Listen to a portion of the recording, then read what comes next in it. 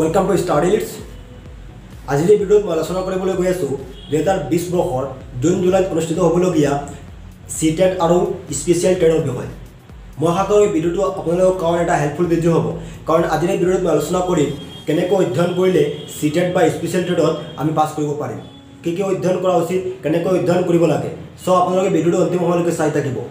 ইয়াৰ আগতে মই এটা কথা ক'ব বিচাৰিছোঁ যে যিসকল ছাৰ বাইদেৱে এতিয়ালৈকে আমাৰ ষ্টাডি লিডছ ইউটিউব চেনেলটো ছাবস্ক্ৰাইব কৰি ৰখা নাই, আপোনালোকে আমাৰ চেনেলটো ছাবস্ক্ৰাইব কৰি ৰাখিব, কাৰণ আমি ইতিমধ্যে CTET আৰু স্পেচিয়েল টেটৰ কেইটামান ভিডিঅ' আমাৰ চেনেলত আপলোড কৰিছোঁ, আৰু আমি স্পেচিয়েল টেটৰ এতিয়ালৈকে চিলেবাছ পোৱা নাই। চিলেবাছ পোৱাৰ লগে লগে আমি আৰু চিলেবাছ মতে ভিডিঅ'বোৰ আপলোড কৰিম।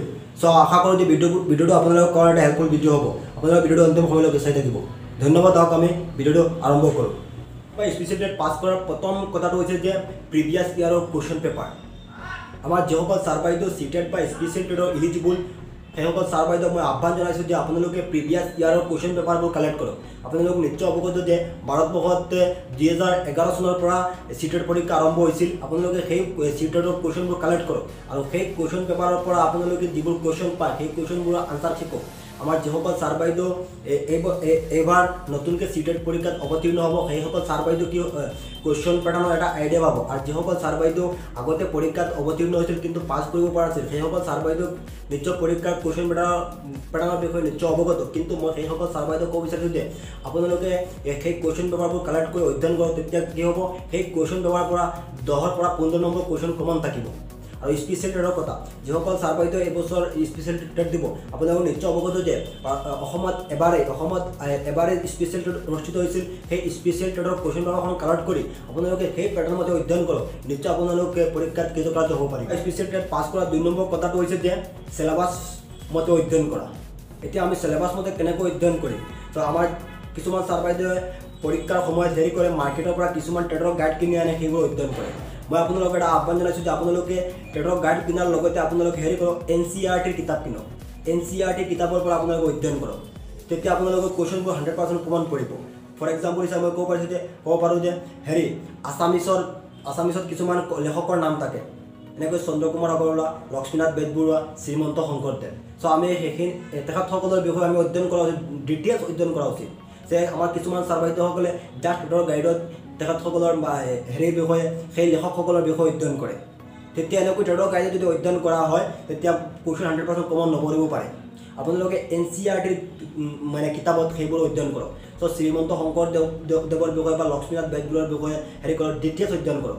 তেখেতৰ জন্মৰ পৰা মৃত্যু আগলৈকে কি কি কৰিছিল, কি কি কবিতা পুথি লিখিছিল, কি কি তেখেতৰ ৰচনাৱলী আছে, সেইবোৰ আপোনালোকে অধ্যয়ন কৰক। তেতিয়া 100% কুৱেশ্যন কমন পৰিব।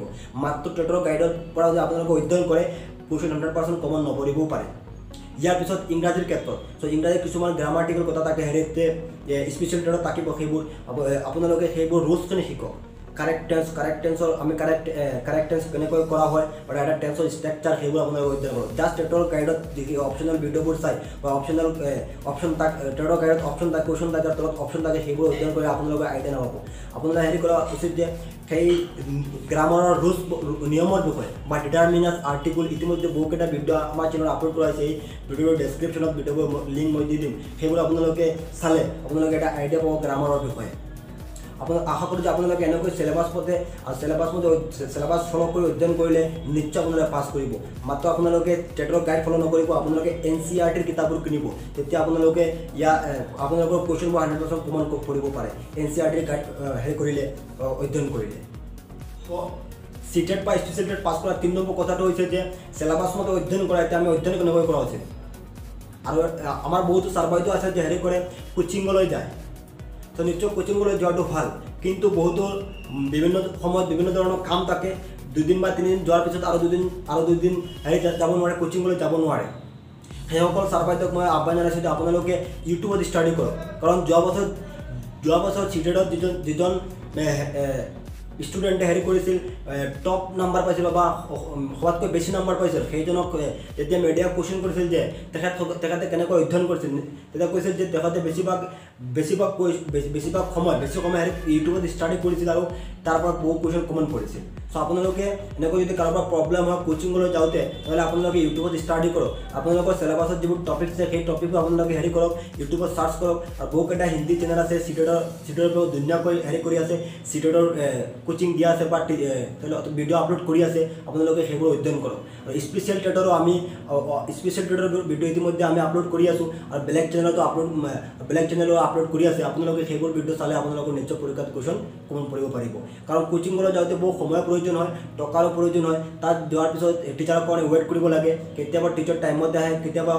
হেৰি দেৰি হয় টিচাৰৰ সেইকাৰণে আপোনালোকে যদি এনেকৈ প্ৰব্লেম হয় তেনেহ'লে আপোনালোকে ইউটিউবত ষ্টাডি কৰক তেতিয়া আপোনালোকৰ কুৱেশ্যনবোৰ কমন পৰিব ষ্টাডি কৰক সেলফ ষ্টাডি নকৰি নিশ্চয় কোনো ষ্টুডেণ্ট বা কোনো ছাত্ৰ ছাত্ৰী বা কোনো ছাৰ বাইদেউ হেৰি পৰীক্ষাত পাছ কৰিব নোৱাৰে চ' সেলফ ষ্টাডি বহুত প্ৰয়োজনীয় আপোনালোকে এটা ৰুটিন বনোৱা উচিত যে সেই ৰুটিনবিলাক আপোনালোকে অধ্যয়ন কৰক চ' আপোনালোকৰ হাতত সময় বেছি নাই আৰু আমাৰ যিসকল ছাৰ বাইদেউ স্পেচিয়েল টেট দিব আপোনালোকৰ কাৰণে এটা সোণালী সুযোগ কাৰণ স্পেচিয়েল টেট বাৰে অনুষ্ঠিত নহয় আপোনালোকে নিশ্চয় জানে যে অসমত মাত্ৰ এবাৰ স্পেচিয়েল টেট অনুষ্ঠিত হৈছিল আজিৰ পৰা 6 বা 7 বছৰমান আগতে অনুষ্ঠিত হৈছিল স্পেচিয়েল টেট সেইকাৰণে এই বছৰ যদি স্পেচিয়েল টেট অনুষ্ঠিত হ'ব এইটো আপোনালোকৰ কাৰণে এটা সোণালী সুযোগ আপোনালোকে এই পৰীক্ষাত যদি এতিয়াৰ পৰা অধ্যয়ন কৰে নিশ্চয় আপোনালোকে কৃতকাৰ্য হ'ব পাৰিব পাছ কৰিব পাৰিব আৰু আমাৰ চিটেট দিয়া ছাৰ বাইদেউসকলক মই আহ্বান জনাইছোঁ আপোনালোকেও সেলফ ষ্টাডি কৰক টাইম বা শিডিউল এটা বনাই লওক সেই শিডিউলৰ মতে আপোনালোকে অধ্যয়ন কৰক তেতিয়া আপোনালোকে পাছ কৰিব